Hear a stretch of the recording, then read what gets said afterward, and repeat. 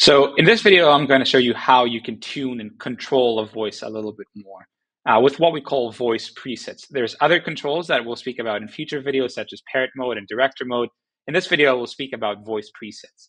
So if you press on Jen right here, you're going to pull up Jen's portal. And what we can do here, you can see that Jen doesn't have any presets, but you can apply a style and an imitation. And we're going to go through what each of them means.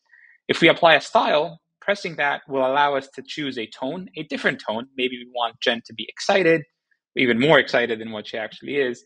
And we can choose an accent for her as well. Maybe in this case, we want Jen to just stick to her American accent. We just want to make her more excited.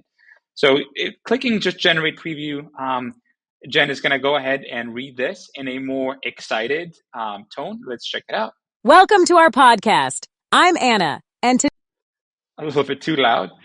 So we now have Jen or Anna, and she's a little bit more excited. We can save this preset, and from this point on, whenever you want to use this preset, the excited version of Jen, the more excited version of Jen, you can just go ahead and apply that to the selected clip. So this way, we've managed to now have this always accessible whenever we want Jen to sound more excited.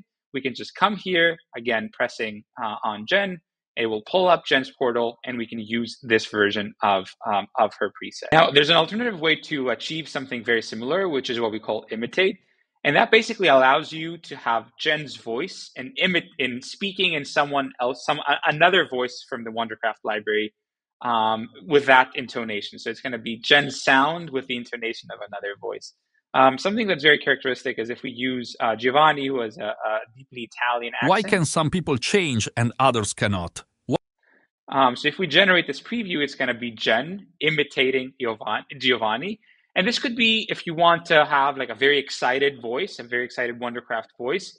And you can apply Jen on top of that excited voice, and Jen is going to be more excited. Or if you want Jen to have an Italian accent, right? This is how you can achieve this. You apply Jen on top of Giovanni.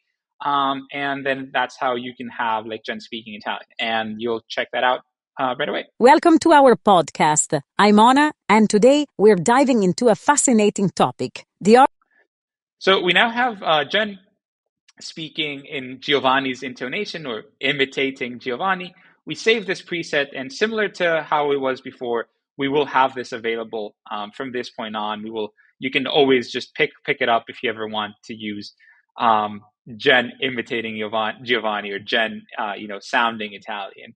So this is how you can use our presets and how you can have this like additional control. You can have this excitement levels or accent levels or intonation directly and save these as presets. And from this point on, you can just pick them up straight away and use them.